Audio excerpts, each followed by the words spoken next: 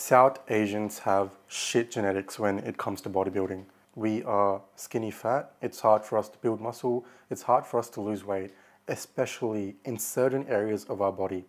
In our chest, lower waist, lower back.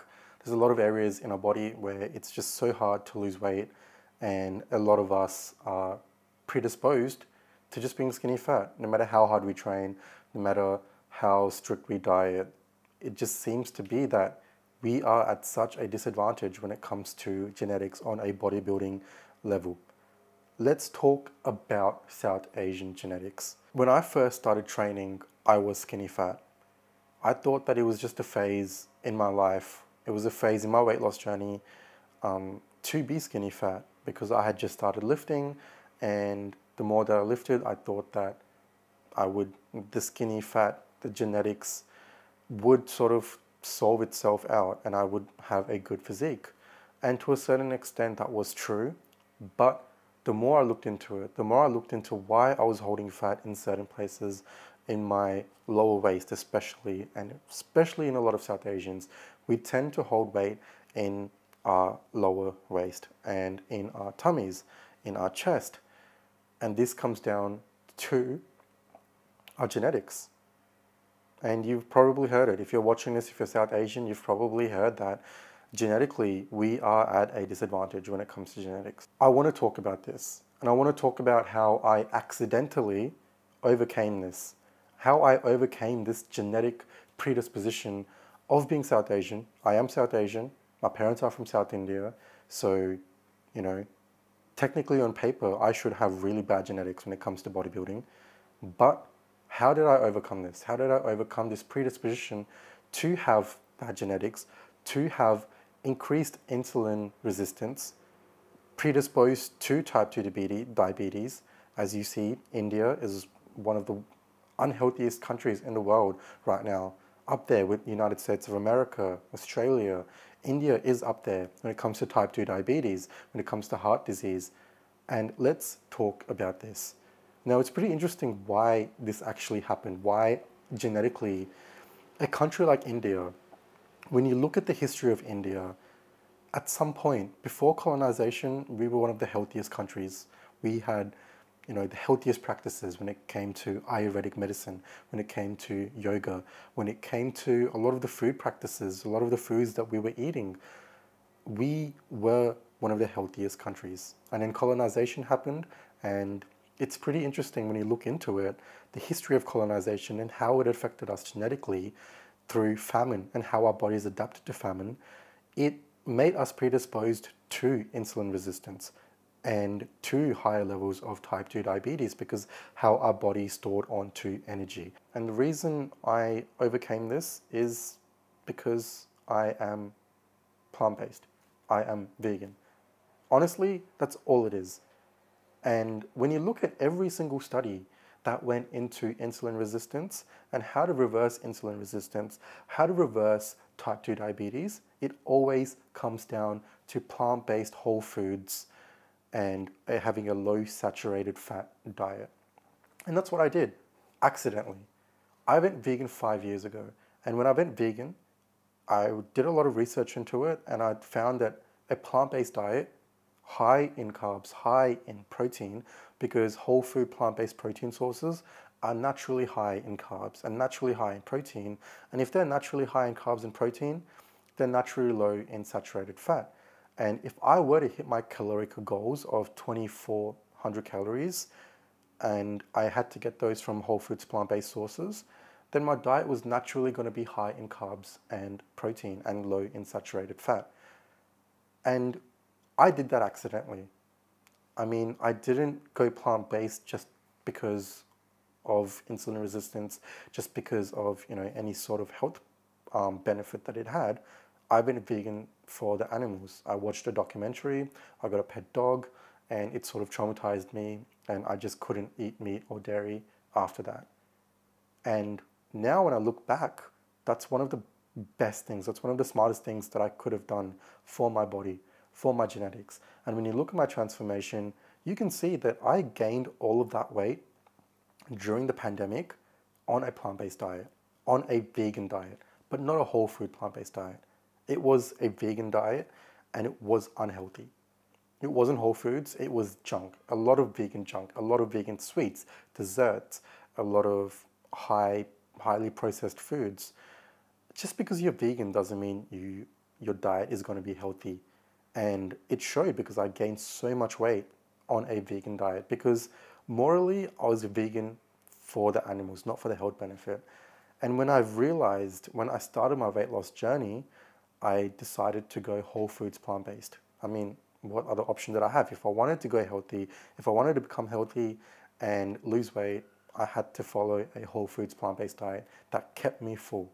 And every study till now shows that a whole foods plant-based diet is the healthiest diet to follow. There's no nutrients that you can get from meat, from dairy, that you can't get from a whole foods plant-based diet.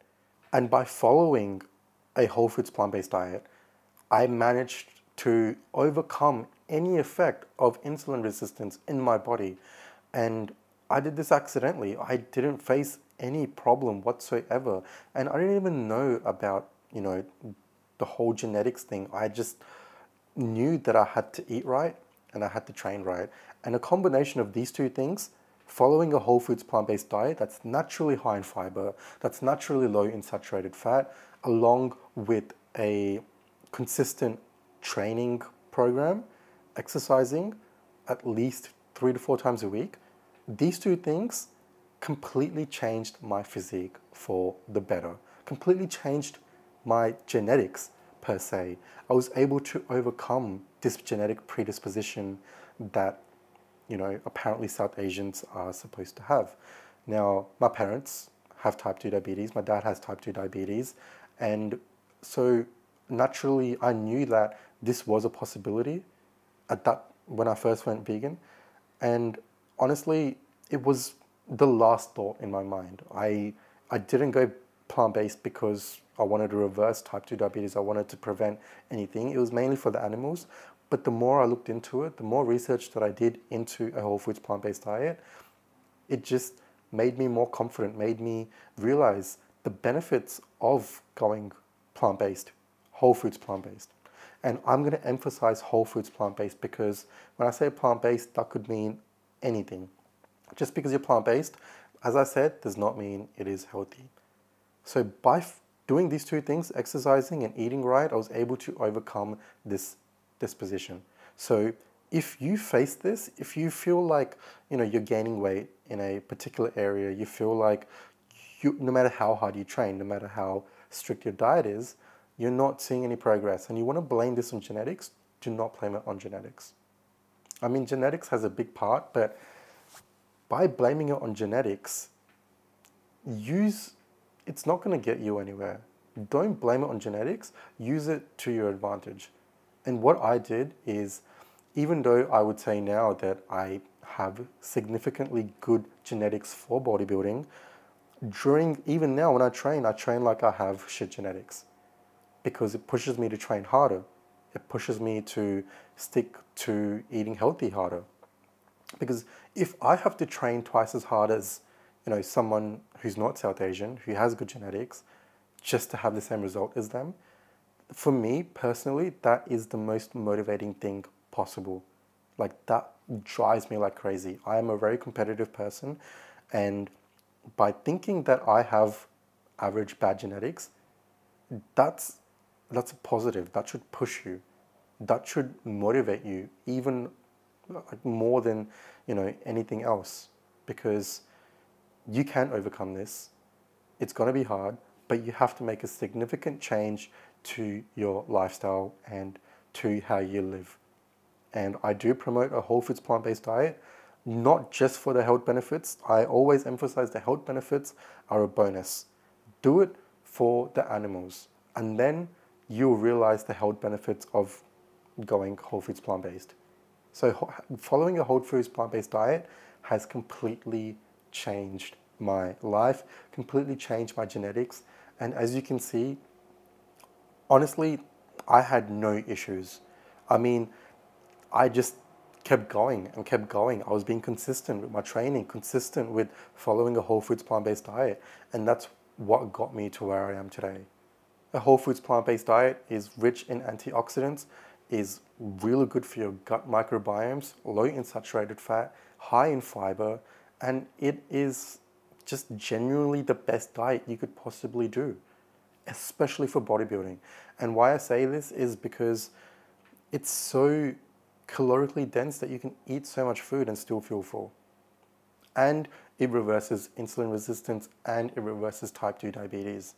What more do you need to go plant-based? Every study has shown that a whole foods plant-based diet does these things. So that's honestly what I did, accidentally. I did it for the animals and the health benefits benefited me more than anything.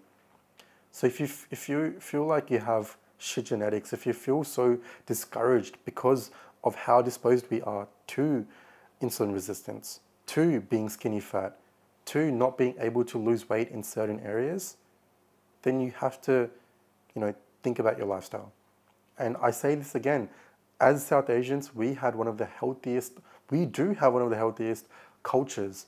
We have such a rich history of living healthy, of eating whole foods plant-based diet, exercising regularly, yoga, Ayurvedic medicine. And a lot of those things that we used to do back then are starting to come up in Western medicine right now.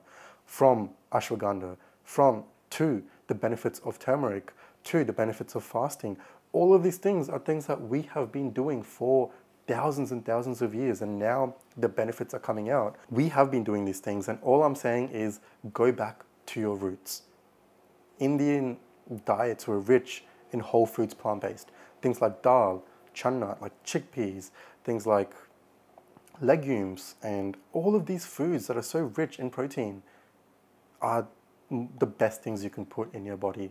So if you feel like South Asian genetics are naturally predisposed to having these things, then change that.